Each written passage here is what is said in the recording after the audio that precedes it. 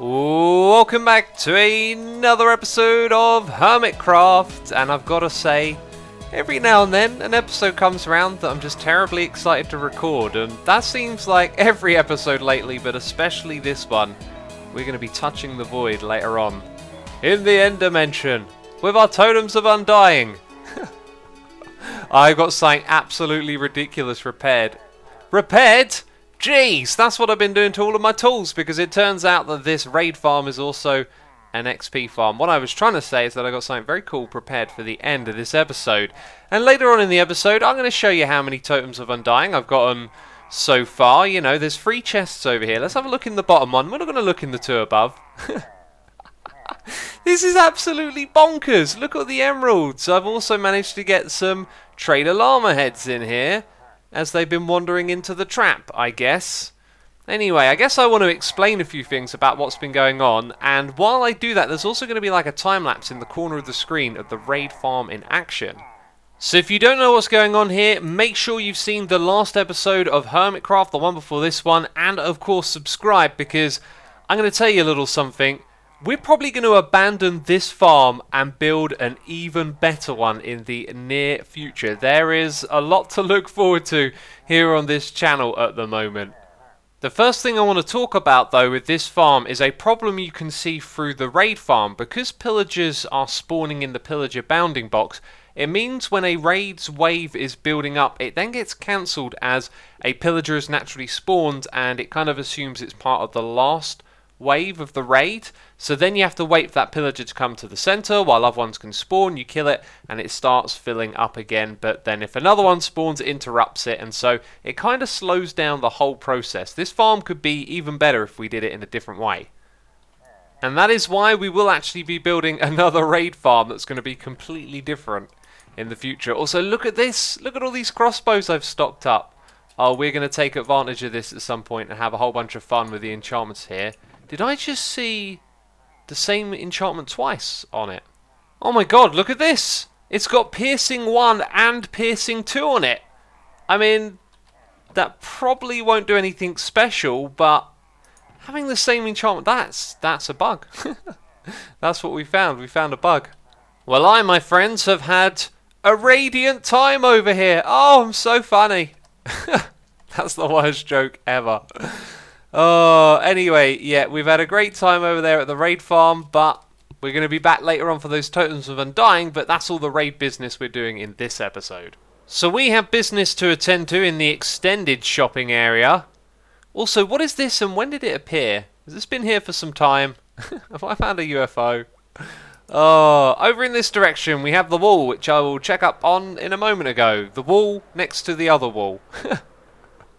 Anyway, there is Storage Wars, and I've been informed that I have actually won, which I totally did not expect. Now, I came back and put in an additional bid on the diamond plot over here, which we can go in and look at. And do you know what? We could have looked at the other ones if we had gotten here sooner, but it looks like the other hermits have taken out those goods. So you'll have to probably go and check out their videos if you want to know what the other goods were. Now, I had a lot of people speculating that this might have been a bad bet because they would probably be dud enchantments. And I thought about it and I was like, yeah, you know, Curse of Binding, Curse of Vanishing, I wouldn't be surprised if we had a whole bunch of those. Now, the dragon's head is a dragon's head, I will take that. A diamond block is a diamond block, I will take that as well. And then there's diamonds in the wall, so at least I get some of my diamonds back for my bet. But the shulker box is a complete dud with a diamond hoe. Where are the boats, Mumbo? Where are the boats? Hey, we do get a trident, so that's pretty decent. Yeah, that's alright. I actually got one while I was working on the raid farm as well, so I've managed to collect a few of those. Now, we'll also get some elytra wings, unless that has some dud enchantments. Let's check out what's on these then. Okay, Curse of Vanishing, that's what I expected to see on every little bit. That ain't so bad. And where are the wings? The wings are the wings. So what's up with the sword? No, I think this is pretty good. Don't I also get to keep these item frames? I'm taking everything out of here. Also, the shape of the build here. What's behind there? Just a hole. Just a vacant hole, Mumbo. As much as I don't want to admit it, we all know that that wasn't worth 64 diamonds. But you see, I am a man who honours his bets and also has lots of disposable diamonds, which is a convenience. Oh, there we go. I'm happy to pay for it. That was a bit of fun. That was definitely a lot of fun. I'm looking forward, though, to seeing what the other hermits got for this. So, oh yeah, I took it out, didn't I? There we go. I'm going to put that back, and there's the diamonds. There are also no new takers on the wall. I mean, I really would have thought this stuff would have disappeared very quickly. It's free. It's literally free. Tell the other hermits they can come here and take as much of it as they want. Oh, jeez, it's all just sitting here not getting used. So that's enough fretting for now about those unused resources. It's time to report on the ultimate XP storage system, because I've got some work to do over here. If you're not familiar with this project, this is a room where you can walk into and take out almost enough XP to repair one of your picks fully. It's absolutely fantastic, and you can see down here that we've got as far as filling these ones up. So almost 7/8 of the entire array on this side is done, but we have some redesigning to do, because if I just nip round the back here, there is actually a design that is even smaller than this one over here now, which means I am very tempted to rebuild these, and especially the ones on the other side, which are a bit over the top, right? So with that in mind, what I have to do is rebuild them in a way where we keep these things working, because at the moment you can walk up to here, grab the green dye, and you'll get all of the XP. But I want to rebuild it in a way where we can leave it in that state and not accidentally activate the redstone or start dispensing all of the green dye from where it's stored up XP. So I've got to be very careful when I do that. And one other thing to note, I got a little bit of rebuilding to do over here, because at the end of that episode I talked about how there was something going on in this room that you may or may not notice. It's time for me to reveal the awfulness of my building. If I place blocks like this, lines up just like that, yep, that looks pretty good, that looks fine. But if I come over to this side, you'll find out that I accidentally built that side of the room off by 1 block. The end there is 8 blocks wide. The end over here is 9 blocks wide. So I've got to rebuild all of this and move the furnaces forward. But at least these ones haven't even been hooked up to the system yet, so they got no XP inside of them. So if you don't fully know what this project is about because you missed our episode a couple back, I highly recommend you go and check it out, because it's a really good project and you'll want to understand the ins and outs of how it all works. But anyway, right now in this episode, you're about to see some footage that I've edited together. It was a lot of fun. We played a fantastic new mini-game on the server, so sit back and enjoy the next part of this episode. So, Ravager's Run is a minigame made by CubFam135 all-in survival Minecraft. There is a hand-built city with buildings and roads full of Ravagers, and the players must run through the streets avoiding the Ravagers and getting into the color-coded buildings and collecting concrete of that color from the dropper inside of the building. They then have to make their way back to the lobby, where there is a fancy redstone display telling the team what colors it is they need to collect. There's also a really cool overview map of the whole area for the players to use, and so we all got together with some friends on the Hermitcraft server to play around with this wonderful game. So for the first of 2 rounds, we decided to use the randomizer built into the lobby. This would give us random colored blocks, and we decided each team would have 9 in total to collect of the 16 available. So this means there was an average of 3 for each player, as we were playing in teams of 3v3. Are we ready? I am ready. Okay, yep. Okay. 3, 2, 1, go. Alright, here we go. And we're off. Oh, going through, there's a Ravager right away. Great. Gotta get right, they're in front of me. They're fodder. Oh my god, there's a Ravager following them. Oh, I'm in. I'm in. Alright, I'm in the black house. Oh, there's 2 in front of the yellow house. Oh, great. Okay, how does the stunning work? Oh god, I got slain. Oh. Alright. Where is the block? It's in the dropper. There's droppers in each house. I tried to block him, but that didn't really. Yep, you gotta be careful. Oh These guys hit hard. These guys hit hard. Yeah. Okay. They're like, oh, there is. There's like, I can use. Okay, I can jump. Oh snap. Oh jeez. Am I the only one dying? No. Oh, right? I'm out. Please say no. I have a really deadly loot, man. There is like they're all packed up here. Oh yeah, god. you gotta be careful, man. Gotta be careful. Try to Great. draw them out if you can. Yeah, there's no way that there's 3 of them packed there. Man, I can't get through there. I'm coming back this way. Yeah. Oh no, I got cornered. Oh man. R.I.P. Alright, they had 1, 2, 3. They got 1. We got 1. So yeah, we're good. Where's the door? Oh god. That scared the life out of me. Dude, this is really hard. Can you? It how is the hard. How is the parrying working? Can you? It is hard. Can you always block them? Ooh, here we go, here Or we is go, it- here we go. Yeah, you should always. I think it's like 50% actually, if I'm not mistaken. Okay, I've got Oh my god. next Yes. 2 colours. Okay, I got. Where is it? I got a pink block. Making my way back. Okay, I got yellow. No, path's clear. Yeah, some of the paths are gonna be really clear. Just depends. Which way did I come through? Is it this house? Okay, I got Okay, I yellow. got Yes. pink. Alright, I'm going for light gray. Right, I've got my colours. What ones do you want help with? It doesn't matter. Green. Okay, I'm gonna Oh, try red's red here. then. Yeah, go for it. Oh. Red or green? Where was Let's green go after again? that. Green is pretty much Woo, straight going down. the other way now. Okay, I'm going for green. Try green then. Are you allowed to take a map around with you? Oh no, you can't take a map. Oh my goodness me, there's Okay, here we go, Although here it we might go, be here we go. might be a good idea Oh, to give how'd you players get into the red maps. house? Oh, it's not the red house, that's why. Uh, Okay, I found that. Oh my goodness me! My goodness me! I'm Oh, dead! I'm out of food. I need Totally food. dead. yeah. Okay, I'm inside red. Got the red Okay. block. Green looks super crowded at the moment. I I'm don't not know. going that way with all the. Okay, red we got shirts. lime, because Around lime's this way. Yeah. kind of. I'm in lime. Yeah, you got it. Nice. Yeah, it was okay. Oh god. Oh. Okay, I'm Oh, trying man. to distract them a bit. Okay, yep, I got the red block. I'm trying to make my Okay, way come back. out, Ek. Come, Ek. Okay, I'm out, and I'm heading back. I'm Yeah. not entirely sure. Oh, they're all onto me. Oh my You god, got it's lime? kind of- Lime X? Do you have lime? Yeah, I got lime. Yeah, Can I go extra straight lime. down Okay, the I middle? think we got it. I think we got all of them. I think this is it. Yeah, Okay, that's I'm it. coming out. Lime. Yep, And place red. it down. Place Bam. it down. Done. That's it. GG. Woohoo! That was Wait, where's amazing. red? Oh yeah, I didn't render. Love Woo. that. It was so much fun. Warm up round? Yo, Yo, dudes, Okay. Good not gonna game. lie, Oh man. I didn't get a single block. dude, this It's is rough, way man. harder than I thought, dude. I got one block, I think. Yeah, this is super Wow. hard. Yeah. Yeah. So that was the first round, and for this second round we decided to choose the opponent's colour one at a time. But I'm not going to show you the full round, just some clips of the funny deaths that occurred in this match. Oh man, okay, they're in front of the door. Can you kind of try to run Okay. back here and snag a Here you few? go, yeah, I got nice. him, I got him. Okay, I'm coming. Oh, this is the way we should do it then, teamwork. Oh, I'm Yeah, going to man. die here. I'm through. I'm through. That's good. Ah! I got I just surrounded all of a sudden. Nice. oh my god.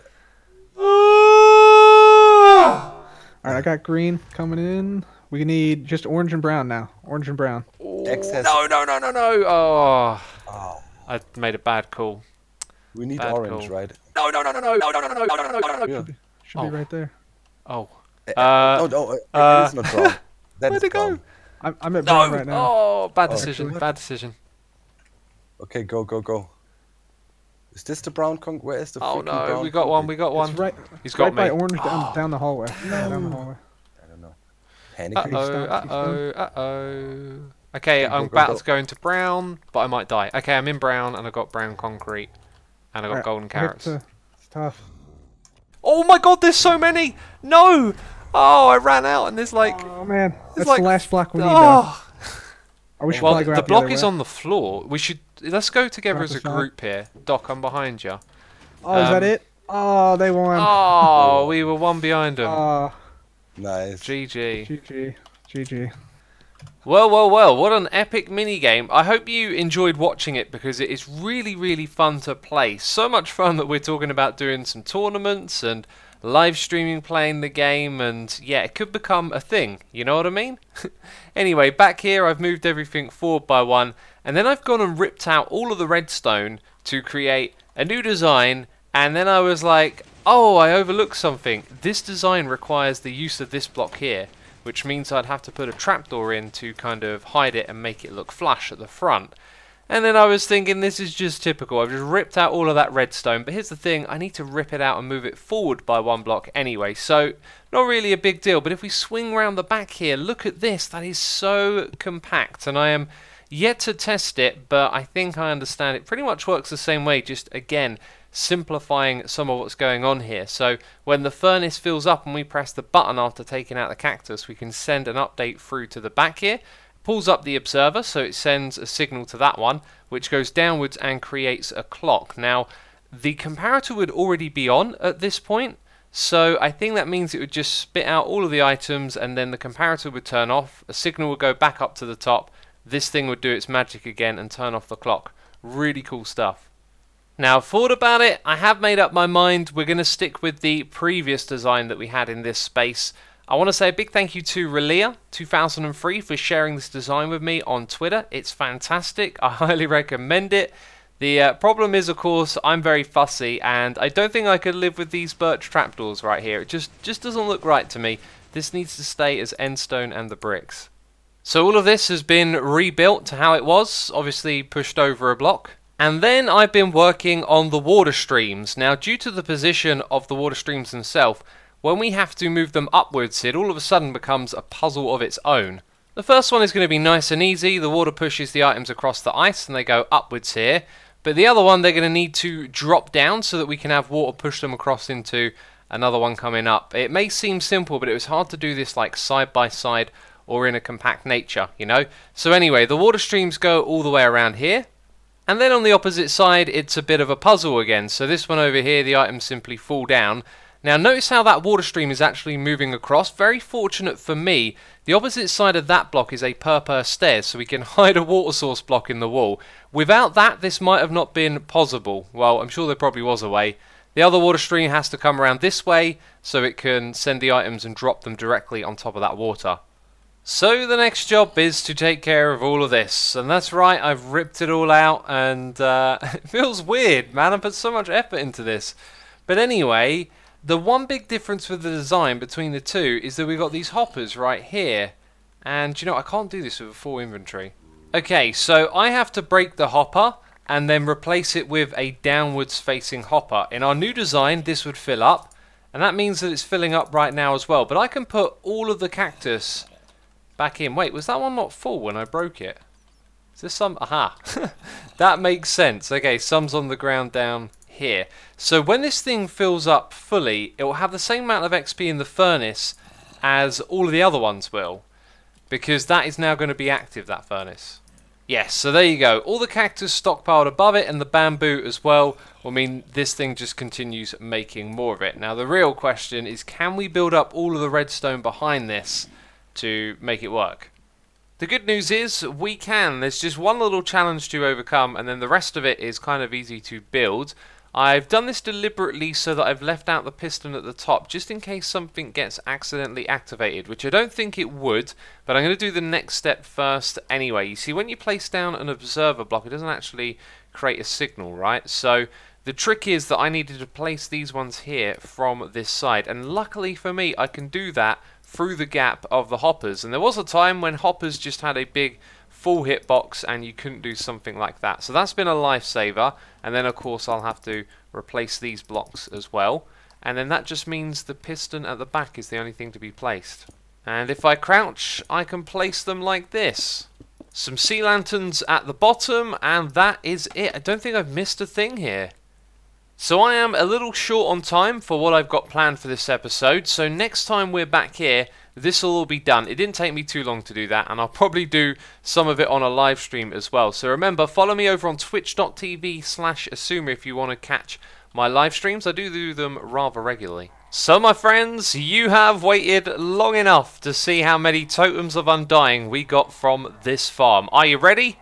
Are you ready? Oh yeah, none. Also, none in that chest either. That's because I moved them down into this one. Oh yeah, and I put some in here, and I put some in there. And I put some in there as well. That's right, man. That is right. What a stupid amount of totems of undying. Oh, this is going to be... Okay, this is going to be really interesting. So now what we're going to do is take a trip to the end dimension and attempt to go low down into the void. So my friends, I have a dream in life, and that is to become the Minecraft player that goes furthest into the void. It's in my name.